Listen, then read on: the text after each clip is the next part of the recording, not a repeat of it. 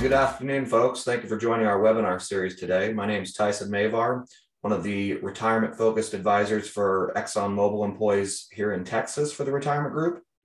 And on today's webinar series, we're going to go over some of the most common mistakes that we've seen ExxonMobil employees make and that we've tried to help employees avoid as they approach their transition from ExxonMobil.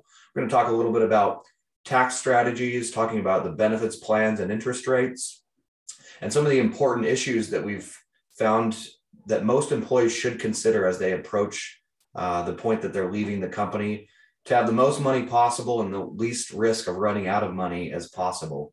Those of you who aren't as familiar with our company, the Retirement Group's an independent financial planning organization. We work with corporate employees throughout the country, and ExxonMobil happens to be one of the companies that we've helped many employees retire from over the last 30 plus years that we've been in business. We hope that if you choose to work with an advisory group in retirement, that we're high on that list after you've had an opportunity to speak with us. And I'll also talk to you throughout the presentation about some of the complementary services that we have for employees prior to retirement that we found are very helpful in understanding the issues better and making better choices throughout that planning process so that, again, you just have as much money possible to go around after you leave ExxonMobil. We also have a questions box. If you have any questions, feel free to ask them. We'll try to get to them throughout the presentation. You can also call us at the home office if you have any specific questions or would like to schedule a 15 to 30 minute web meeting or conference call with one of our ExxonMobil focused advisors. We'll do our best to get you on somebody's calendar that's a convenient time for you. And ultimately, there's a whole host of different analyses we have available for employees. The cash flow analysis is probably our most popular and what I believe to be the most important. We also have an NUA analysis to take a look at your cost basis of your company stock and see if that might be a strategy that you ought to consider as you approach leaving the company or maybe well after you've left the company. And a Social Security analysis to help people identify when's a good time to take Social Security, given all of the different circumstances that you have and all of the variables that go into that decision. If you are not following us on LinkedIn yet, I encourage you to, as we repost these videos and have a whole host of different recorded videos that we've done over the last few years on some of the most important retirement strategies for ExxonMobil employees. So the QR code here, if you take a picture of it, it'll get you a link to our LinkedIn page, or you can follow us if you'd like to. So we're going to talk about quite a bit today. There's been some changes to the tax code that have affected retirees and specifically ExxonMobil retirees. We're going to talk a little bit about that. And we'll talk about the benefits plan, some of the mistakes that we've seen employees make, and also some retirement distribution strategies, how that's changed over the years and our philosophy in that, and things you ought to consider depending on your situation and where your assets are held and the different types of accounts you have money after you leave ExxonMobil. So first, let's talk about the Secure Act. Required minimum distributions are something that the IRS imposes on us. It used to be at age 70 and a half. Now it's at 72. This is when you have to start taking money out of your retirement accounts and you have to start paying taxes on those accounts at ordinary income rates. Now, a lot of you on today's call probably are nowhere near age 72 yet and probably don't think this is all that relevant. However, there comes in many employees' retirement point where they are forced into higher income tax brackets. And if they're not preparing for this at all, it could be a ticking time bomb of your retirement account, especially if you're somebody like myself who thinks that tax rates in the United States are probably scheduled to go up in the not so distant future. This is an uncertainty that we have faced with, and many of my clients from ExxonMobil have the vast majority of their retirement savings in pre-tax accounts that'll be taxed at some future rate. Well, what these required minimum distributions do to us is give us forced tax that we might not necessarily want or might not necessarily be able to control. However, by understanding these distributions and planning to avoid them down the road, it'll give us a lot more flexibility in our retirement account. And we do that through going through our cash flow analysis, seeing maybe some different ways that you can save now other than all in pre-tax assets in the 401k plan at Voya. Especially if you're somebody who has restricted stock at ExxonMobil, this would give you more flexibility. And once we get to the slide talking about retirement distribution strategies, you'll see more of why it makes a lot of sense in many cases to have different types of taxable accounts in retirement. And this is one of the reasons, the required minimum distributions. Now, it used to be that when a non-spouse beneficiary, so typically this is your kids in most cases, but not necessarily, non-spouse beneficiaries used to be able to stretch out withdrawals from inherited retirement accounts over the course of their rest of their life. This is no longer the case for any non-spouse beneficiary that inherits a retirement account, such as your pension lump sum, your 401k, or at least most of the assets in that 401k, and a traditional IRA. Now they have to distribute those assets and pay taxes on those assets within a 10-year time frame. So it used to be maybe a 30 or 40-year time frame for children that inherited retirement accounts. Now that's accelerated to a 10-year time frame. Now they get to pick and choose how quickly they take money out of that account. So it might be the best strategy to take equal distributions every year for the 10-year period.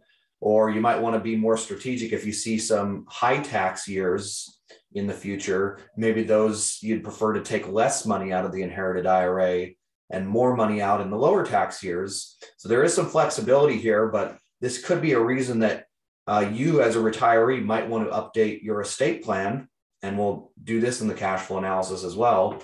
Or if you're somebody who has a parent that either recently passed away or may pass away in the future with retirement assets, you need to incorporate this into your strategy. At least be aware of how these will change your tax brackets and force some income on you, potentially at not the best time in your retirement. So talk to us about this, or whoever you're working with as a retirement advisor, on the importance of this in your plan. It affects everybody differently. Now, there used to be age restrictions on IRA contributions. Used to be that you were not able to contribute to a retirement account after 70 and a half. New rule states that you can do this. And this, of course, you're going to have earned income to be able to do this, whether it's a traditional IRA or a Roth IRA. This could make some sense, especially if you get a part-time job in retirement. A lot of our ExxonMobil clients left the company and either went back as a contractor or consultant, or did something completely different in retirement that was less stressful, maybe fewer hours a week. It could be a reason to either reduce what you're taking out of your IRAs, or maybe even potentially consider to continue contributing to your IRAs even beyond the age of 70 and a half. Now, probably one of my favorite slides here, we're going to zoom in a little bit. First, we'll look at the ordinary income tax rates for 2022. Most of you know that these change pretty much every year, not just the thresholds at which you need to stay within to maintain a marginal income tax bracket, but also the tax brackets changed only about 5 years ago. And we expect these to continue to change. They might lock them in for a few years at a time, but tax reform is one of the constants that we see in the United States, with changing regimes in Washington, D.C., and changing deficits and national debt amounts. We'll probably be seeing some higher income tax brackets. So you want to put this into your plan in an expectation so you can prepare for potentially harsher tax environment in your retirement, and that may change your ideas on how to contribute to your 401k now and how to start distributing your assets in the early years of retirement, maybe even considering some Roth conversions, especially in the early years of retirement. We have a question that just came in. Before we get back to this, I'm going to ask this and answer this question. How much time do I have before interest rates start significantly reducing my pension? Well, I'm actually going to go back to that one once we get to the pension interest rate slide, because I think it will make more sense once we look at the current interest rates and start to visualize where those could be going and what the impact's going to be short-term and long-term on the lump sums. Before we do that, let's talk also about long-term capital gains rates. So this is if you sell an asset for more than you bought it for, such as ExxonMobil stock, for instance, and you held that asset for more than a year. Hence the long-term capital gains. If you held it for less than a year, it'd be considered a short-term capital gain and would fall under these income tax brackets. As you can see here, the income taxes are much higher than capital gains taxes in almost every scenario. For instance, if you have total taxable income anywhere from 41,675 up to 459,000 and some change, you're in the 15% capital gains tax bracket. And this is for individual filers. Now, it's going to be more expensive if you have a really high income year. And this is where we want to be very careful about selling appreciated assets in a non-qualified account, such as if you do the NUA strategy and move some of your shares to an individual or joint non-qualified investment account. And this will play a role in your distribution strategy. If you have some appreciated stock that you need to sell to create income, we want to be careful of how much income you have so as not to force you into a higher both income tax bracket and capital gains tax bracket. Something else a lot of people don't realize is if you have income as a married filer, joint filer over $250,000 in any given year, your capital gains taxes go up by 3.8%. This is called net investment income tax, or NIIT. So this also should be considered when selling stock and when creating a distribution strategy, because that may not sound like a lot, 3.8%, but if you have quite a few ExxonMobil shares that are pretty well appreciated and this NUA strategy makes sense to you, we want to keep those taxes as low as possible to maximize the tax savings opportunity of that NUA strategy. And so you could see there's a lot of moving parts here, and we have to be very careful about not only selling assets, but choosing which account to pull from in retirement. And this is why a lot of people choose to work with a skilled team of retirement distribution experts, so they don't overpay in taxes, as well as so that they get to protect and grow their money as best as possible through the investments. Another question came in: how will inflation affect my pension if I choose the annuity option? Well, I think that's a good segue into the pension plan and the pension options. And let's see, we have a slide that's coming up here. I want to talk about this one, but let's talk about this. Inflation will affect both your pension lump sum and annuity option. Many of you know higher inflation is correlated with higher interest rates. And many of you also know that higher interest rates is correlated with lower lump sum payouts. And this is both for grandfathered and non-grandfathered employees. So regardless of when you started your career, where you started your career, even if you started at XTO, your lump sum is going to move inversely with interest rates, and rising inflation is likely to come with higher interest rates and lower lump sum payouts. We've already seen some of the highest inflation in about 40 years just last year, and we've already seen the interest rates start to creep up. In fact, the second quarter interest rate is higher than the first quarter interest rate for most employees, meaning you're probably losing some money on your lump sum going into the second quarter. Wasn't too bad in this next quarter, but this could very feasibly continue to happen every single quarter, and we'll probably see a bit even larger spike in future quarters than we saw from this quarter to next quarter. So it's definitely something you want to be aware of. The way that inflation affects your annuity option is, of course, because your annuity is not adjusted for cost of living increases, meaning that if your annuity is projected to be $5,000 a month for the rest of your life, 30 years later, you'll still be getting the same $5,000 a month. And that $5,000 a month might only buy you half as much as it did when you retired, or even less, 20 to 30 years down the road. So inflation, not great for either the lump sum or the annuity. But what a lot of people have done in recent years is given an assumption that interest rates will be higher, bonds and fixed income assets will pay more in the future. This is one of the reasons the lump sum has been very, very popular in recent years as an ability to hedge against inflation and help our assets grow at a rate that's at least consistent with the rising prices, and hopefully even more than what our cost of living is increasing over the course of our retirement. This is a really good slide. I didn't want to skip this one. We're going to zoom in here to show you these are state income tax rates that are in addition to federal income tax rates by state. And so it's not necessarily where you made the money. In fact, it's not where you made the money. It's where you withdraw the money from your retirement account. So where you reside in retirement. I have some clients that reside in multiple states, but more recently I've been seeing clients, and many of my clients retire here in Texas, but leave the state of Texas. And my question is always why, because it's one of the more favorable states. You can see all these states in white do not tax income. And most states do tax income, some at higher rates than others. So our best advice is, if you can avoid it, avoid living in the states that are in dark blue and try to err toward the states that are in white or light blue, because it could mean hundreds of thousands of savings in tax dollars throughout the course of your retirement. And in our cash flow analysis, we also will help you compare retiring in two different states. I had somebody that was considering leaving Colorado and moving to either South Carolina or Tennessee. Tennessee, of course, has no state income tax.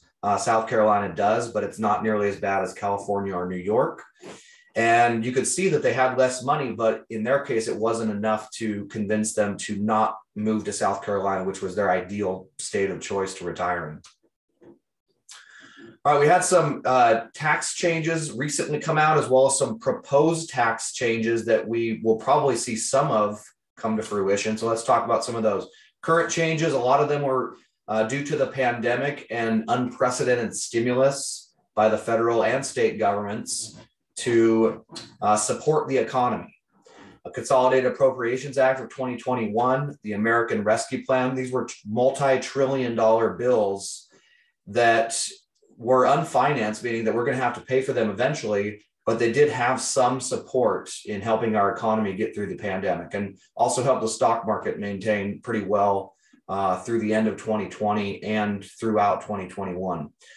We had deduction and credit phase out adjustments happening, plan changes to alternative minimum taxes, AMT, as many of you know. Not everybody falls under these, but some people do, and it forces you to have to pay an income tax even if you don't have a whole lot of income. There's changes happening coming up in the future. There's going to be changes to retirement plan distributions. In fact, this actually happened just this year, that they decreased the percentages, meaning that your required minimum distribution likely decreased if you're already taking required minimum distributions. But as many of you know, those increase every year as we get older. So if you start at, let's say, close to 4%, a couple years later, you're going to be forced to take out about 5% per year, and that number just continues going up as you get older. CARES Act provisions, some of them expired in 2020. Many of them actually expired. Some of the advantages that we had in 2020, such as the deadline changing, our ability to borrow money from IRAs and 401ks and withdraw money prior to 59.5. Those expired at the end of 2020. And we have long-term care insurance premiums changing. Much of this is due to more people needing long-term care, and therefore it being more expensive for insurance companies to offer, and now more expensive to those of us to insure through the premiums that we pay. Health savings accounts, rules on those have changed in terms of contributions and some of the advantages of health savings accounts, or HSAs. And then flexible spending accounts, those are the ones that it's use it or lose it. If you do not use those funds in a given year, you won't be able to roll them over into the next year, but the limits are higher. And for those of us that have a lot of medical expenses, in some cases, those can be great ways to save for healthcare expenses. Now, some of these proposed changes, many of you remember tax rates were a little bit higher prior to the 2017 tax reform. They're looking at going back to Obama era top tax rates of 39.6%. Not a huge increase. They're 37% now, but it's certainly not favorable for those of us that are in that tax bracket or might be several years in our retirement. Taxing long-term capital gains as ordinary income. We saw how favorable the long-term capital gains rates are in a previous slide compared to ordinary income rates. That could not potentially be the case forever. Taxing unrealized capital gains at death. This is essentially getting rid of the step up in cost basis that we currently enjoy. So for those of you who don't know, if you inherit an appreciated asset that's not in a retirement account, the capital gain that was enjoyed in the original owner's lifetime disappears, and the cost basis gets stepped up to the value on the date of their death. Of course, you'll have future capital gains taxes on any future appreciation, but this is very possibly going away in the not so distant future, and it might be a reason for you to reconsider your estate plan for those of you that have highly appreciated assets in your retirement plan. We talked about NIIT earlier, applying 3.8% also to passive, active pass-through business income. This is just another increase in taxes to increase tax revenue to help to pay some of the bills that we've accrued in the last couple of years through this pandemic. Extending the enhanced child tax credit. This is a benefit for mostly for lower income families. Making the relief package changes permanent. This is also having to do with many of these credits for lower income families, and to make expanded health insurance premium tax credits permanent. So a lot of proposals on the table, folks. We're going to be following this. And as soon as these reforms start to come out, you better believe we'll be talking about these in our webinars, because it could, again, mean more changes to how you're saving, when you ought to retire, and how you create the distribution strategy in a retirement plan. All right, so let's talk about some of the rules. We had some good questions earlier on the pension plan. This is the slide I was referring to. As many of you know, rising interest rates result in lower lump sum payouts. Depending on when you started your career will define which interest rate they're using. And just really quickly, I'll go through these grandfathered rates, because there's not that many employees anymore that are grandfathered as they're being phased out. So first of all, to be grandfathered, you had to be retirement eligible by 2012. So many of you know the 55 and 15 years of service benchmark. You had to have that by 2012. So here we are 10 years later. So by that logic, you have to be 65 with 25 years of service by the end of this year, 2022. To be grandfathered and therefore use these more favorable 30-year treasury interest rates that did not change, as it turns out, going into the second quarter. They're still going to be 1.75, still higher than we saw the lowest rates in history, 1.25 back in Q1 2021, just a year ago. But very, very low historically still, and potentially going up in the not so distant future. These rates, they look at 2 quarters prior to the quarter you commence your benefit. So it's not related to your retirement date. It's related to the day you start your benefit, which is not always right next to each other. So for instance, you could retire by March 31st, commence your benefit April 1st. And there's a special rule for grandfathered employees where they'll let you keep the previous quarter's interest rates. However, most employees fall under these non-grandfathered provisions, which have their lump sums calculated based on corporate bond interest rates. And to get the first quarter interest rate, so this is for all you XTO employees and anybody who's not 65 with 25 years of service by the end of this year, you actually have to retire by February to commence your benefit by March 1st to lock in the first quarter interest rate. Because if you retired in March, your earliest available commencement date would be April 1st, which, as it turns out, it is in the second quarter. And so this is why timing is everything with this decision, especially if you're taking all or even just a portion of your pension as a lump sum. So what do these rates actually mean? Well, we have the first segment, which is based on short-term corporate bonds and is discounting the future annuities from years 0 through 5 of retirement. Second segment rate based on intermediate term corporate bonds and is discounting years 5 through 20 of your future annuity payments back to a lump sum, which, as you can see, is 3 times more relevant than the first segment rate. And then the third segment rate is discounting years 20 through life, which, if you're retiring at 55, your life expectancy is probably in the mid 80s.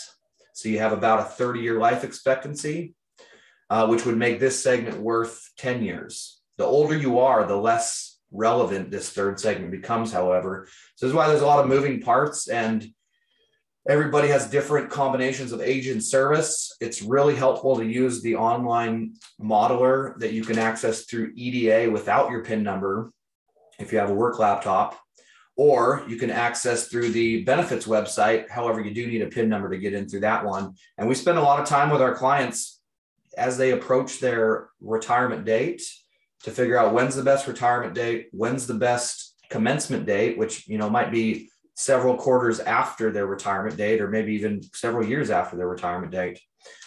And also, which pension option makes the most sense given your circumstances? It might not always be a full lump sum, even in this low interest rate environment.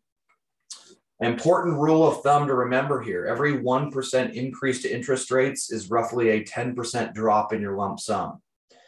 And this is a function also of your age. The older you are, the less severe that impact is. Usually for a 65-year-old, it might only be an 8% drop in the lump sum for every 1% increase to the rates. Whereas for a 55-year-old, it might be a 12% drop in the lump sum for every 1% increase to rates.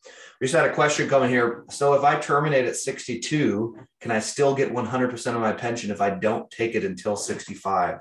This is an interesting question. Great question. At 62, you are past the age penalty benchmark of 60, so you're getting 100% of your pension. However, remember, there's a life expectancy function of the lump sum calculation, and the older you get, the less the company has to give you in a lump sum. So I can't imagine why you would be deferring your pension lump sum or annuity from 62 to 65. The annuity, it's almost a no-brainer to take it right away, and there could be some tax implications that we'd want to look at. But the lump sum, the only reason you'd want to defer it is if you see interest rates going down in the future, driving your lump sum up at a faster rate than your life expectancy decrease is driving your lump sum down. So you can see there's a lot of moving parts here, but in most cases, if you're already age 60 when you retire from the company, it doesn't make sense to defer either the lump sum or the annuity, because on the lump sum, not only are you losing ground to your life expectancy, but you should be earning some interest on that money as soon as possible, rolling it over to an IRA or your 401k and investing that money. And on the annuity, the longer you defer it, you're just giving up payments. You're wasting a monthly payment for every month you defer it. But if you're under 60, there could be some incentive to defer the pension until potentially age 60, unless we see a rising interest rate environment. A lot to remember. Typically, when somebody retires from ExxonMobil, if they're taking a lump sum, they'll roll that over to a traditional IRA. They can roll that over to their 401k. Typically, the only reason you would do that is if you're not yet 59 and a half and need some penalty-free income prior to 59 and a half. You can do that through the post-55 distribution strategy, which is part of the IRS Code 72T. Allows you to get penalty-free income before 59 and a half. Most people prefer an IRA to a 401k because substantially more investment options. Also, most people are not comfortable doing all of this on their own, creating the distribution strategy, reallocating the investments, and making changes to those investments periodically in retirement. That's why most people work with a retirement advisor.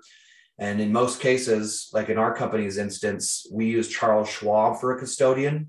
You have substantially more investment options in your IRA than you do in your 401k. So in a lot of cases, your ability to protect and grow those assets are better when you have more options. You also need to be aware and cognizant of fees and the costs of those services. And if you're not getting anything for the cost, then you'd probably just want to reduce your costs as much as possible. So some people will leave money in their 401k plan, at least until they've chosen an advisor to help them with these. But most people, we encourage people to meet with several different advisory groups, and we don't claim to be the best fit for everybody. In fact, we've turned down business from people that we didn't think it was a good fit because of philosophies not being in line. But we think we're a pretty good option, and we hope that you at least decide to meet with us so you can verify for yourself if we're the best option for you. Now, if you do have some after-tax money in your 401k, you may want to consider rolling that to your Roth IRA. If you have some appreciated stock in your 401k, which many of our clients do, especially those that have worked there for several decades, you might want to consider moving those to a non-qualified brokerage account through what's called net unrealized appreciation, or NUA. And while you're still working, you want to make sure you're maximizing the tax code as well as the rules on your benefit plan through ExxonMobil. And by saving tax efficiently and structuring your contributions of the 401k so that you can minimize your tax bracket down the road. This may mean contributing on an after-tax basis periodically, or potentially through a special contribution to the plan. Many of you know You can contribute up to 20% of your salary by ExxonMobil plan rules, but you also have some contribution limits that are imposed on you by the IRS.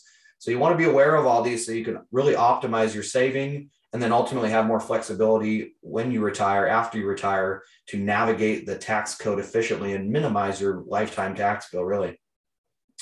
All right, we're getting close on time here, so we're going to go through some conventional withdrawal strategies. What the old school of thought used to be was easy to remember because it was just an order of operations. Unfortunately, what we found in many cases is that the easiest route is not the best route. And so we're going to talk also about the tax-informed withdrawal strategy. It's something that we work customly with our clients after they leave ExxonMobil. So first, let's talk about the conventional withdrawal strategy. Order of operations, spend your taxable money. So this is money in the bank, money in a non-qualified brokerage account. Spend that first. That used to be the conventional wisdom. Then move on to your tax-deferred assets. This would be the pre-tax money in your IRA, your 401k, that's fully taxable at ordinary income rates, but still enjoying tax deferral until you withdraw the assets from the account. And then last but not least, spend your Roth IRA money or tax-exempt money, because that's the most valuable. The power of tax-free compounding growth, very great over a long period of time. And what happens, we've given an example scenario here of somebody who retired at 65 and spent all their money, or we at least just ran it out to age 95, even if they didn't spend all their money. What happens here? Social Security needs to be incorporated in this plan, right? It's an income stream that will reduce what you have to take out of other accounts, but it might not be available necessarily immediately when you retire. So this person spent through their taxable assets halfway through year 2 of retirement. Their tax bracket was effectively zero, other than some capital gains and dividend taxes they probably had on some of the assets in that taxable account. Then they switched over to IRA withdrawals to complement their Social Security income, and then eventually ran out of IRA money and were left with Roth money, which also plummeted their tax bracket, where, as it looks like, age 83. So basically had really high tax brackets from age 67 to age 83, and no to little income in the first year and a half of retirement, and then at the end of their retirement because of all that Roth money that they had saved up. Taxes paid was about $36,000 over the course of their life. In this example, you may have a spending goal of twice or triple what this is, which would make the tax savings that much greater for doing the non-conventional wisdom. And what we found is the tax-informed withdrawal strategy. And this is something, like I mentioned earlier, we customize for each one of our clients. All right, so the goal here is to fill up the lower tax brackets with pre-tax money or withdrawals from IRA in most cases, and fill up the higher tax brackets with tax-free money or money that's not taxed at ordinary income rates, like your Roth IRA and your brokerage account. Look what happened here. This person's money lasted 2 years longer. Just because of the tax savings that they had 2 years more of income, which in their case was about $120,000 in tax savings. That's a pretty big deal for somebody who's cutting it close on their retirement plan, where estate planning is a secondary objective and just having enough money to live comfortably in retirement is the primary objective. So you can see here, this makes a big difference. One strategy that we've been doing with several of our clients in the last couple of years that had quite a bit of restricted stock and non-qualified accounts is have them selling some of those shares and spending that money so they could effectively be in a very low tax bracket. Then at the end of the year, doing a very, very large Roth conversion, only up to the next tax bracket that we thought was a reasonable one.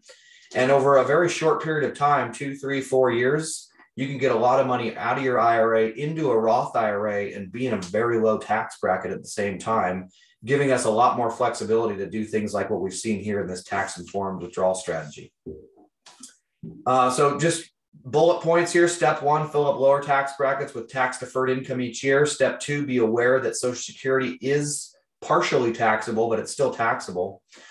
And strategically utilize both our taxable and tax-exempt assets to manage our tax bracket and to make our money just last longer by paying less taxes because of our progressive income tax bracket in our tax code in the United States. Here's some special situations for some of the penalties and the rules for withdrawing money prior to 59 and a half. Medical expenses, health insurance, disability, inherited IRAs. You don't have to take money out, or you don't have to pay a penalty on withdrawals prior to 59 and a half on inherited IRAs. The life expectancy rule, I mentioned 72T earlier, also post 55 distributions for those of you that leave money in your 401k and aren't yet 59 and a half. Qualified higher education expenses, first time home purchase, a very limited amount, but still an option. Qualified reservist distributions, childbirth, the IRS 415 limits. This is for those of you that are highly compensated employees that have to take or aren't able to roll over all of your pension or 401k. This is called the SSP or SPP, the Supplemental Pension Plan and Supplemental Savings Plan. You'll see that on your VOIA statement as the SSP and on your pension projections as a non-qualified makeup benefit that's a supplemental pension plan. And then net unrealized appreciation, a way that we utilize this to give people access in some cases to penalty-free money after they've left the company if they're not yet 59 and a half.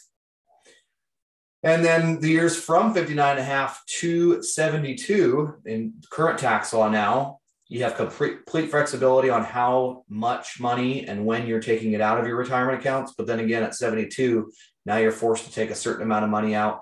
If you don't, it's a 50% penalty on what you didn't take out. We never want to pay that one if we can avoid it.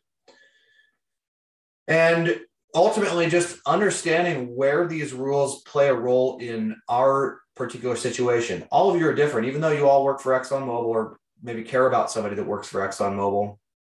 You're going to have different circumstances, different amounts of money that you save, different tax bracket status, different ages at which you're retiring, different values, people that you are responsible for taking care of in retirement other than just yourself.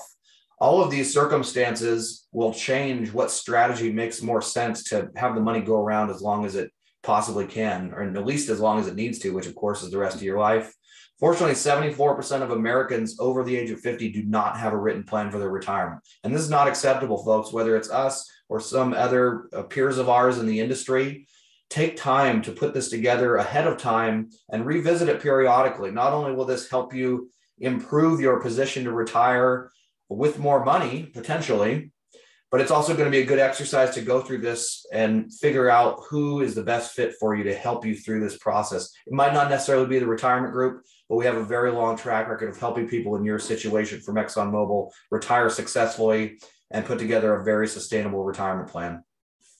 Some of the issues that people have brought up to us as important in their advisor and what people are looking for when they get a second opinion in most cases.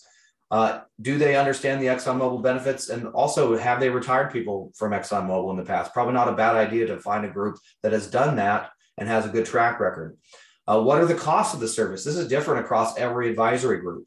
And we keep our costs well below 1% in most cases. It's a very competitive market, as many advisory groups would like your business as an ExxonMobil employee because of very valuable benefits plans over the last 30 years. But make sure you understand what the costs are. What are the variables? How do I keep my costs down? Or where are there areas where I don't want to cut costs too much because it's going to give me big risk later down the road, whether it's from level of service or whether it's from just getting too cheap on the investments and not getting good investments as a result. Are they working with an experienced team? We have a very good long track record team that helps me and the other representatives that actually talk to clients do better at what we like to do, which is talk to clients. But make sure that whoever you work with not only has an experienced team behind the scenes, but also has a deep roster of advisors in case your advisor retires during your retirement or just happens to leave the industry for whatever reason. And ultimately asking, what do you offer? What do I get for what I'm paying your group? I think is a reasonable question to ask. So whether it's help like we talked about with the tax distribution strategy, the investment plan, what's the company's philosophy and how's it done over the years? And also, what do you know about the ExxonMobil benefits? If you talk to a few groups, you'll probably learn pretty quickly who knows the benefits plans best. And that might be one of the boxes that you want to check as you're selecting who's going to help you through this process, so you can have confidence you're not going to make any mistakes.